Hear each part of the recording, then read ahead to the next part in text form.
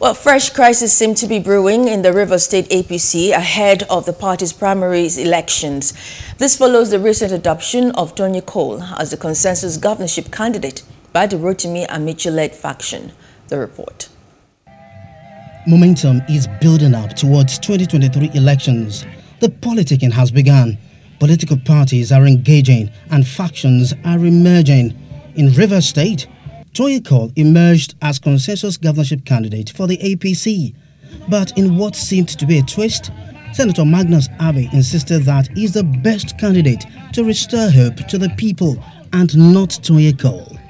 He warned that the A.P.C. should not make the mistake that prevented the party from participating in the 2019 elections in the state. I will present myself to Rivers people. If Rivers people say that they don't want me and they want another partner, I will respect their decision. I am a Democrat. If there is a process by which our people take a decision and it is not me, I will respect that decision. But if people go and gather and do kangaroo and say it is this person or that person, I will not agree. Abbey emphasized the need for A.P.C. to work together to build a formidable force ahead of the 2023 governorship election in the state.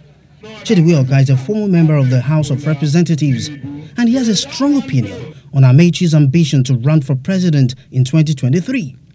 As far as he's concerned, Rivers people will not support a man with a double identity. Wilson Ake warned of the looming crisis, explaining that the soul of the state cannot be sold to an individual who is a business partner to the minister. As far as is possible, we must be able to work together to bring our party together. Let us not deceive ourselves. This party needs everybody to be able to succeed. The road ahead will not be easy. Challenging the powers that are established to transfer from one account to another will not be easy. We are supporting a man that we know if he enters there, things will change and all Nigerians will be happy. And there is no other person than Ahmed Bola Tinubu. We can't sell the soul of Rivers State an individual. They sold all important assets to themselves. Toyeko bought all our gas turbines and Amaechi sold them to him. Now, after buying all those things, they now went to come into government house proper. Senator Abbey also led members of his campaign team to pay a visit to the traditional ruler of Okochiri Kingdom, King Atweke Michael Tom, in Okrika local government area of the state. Perhaps this is just one phase of the many episodes that are waiting to play out in the state. However, the journey has begun, and party members and the electorate are waiting to see what the gladiators will make of their differences to arrive at a formidable outcome at the primaries.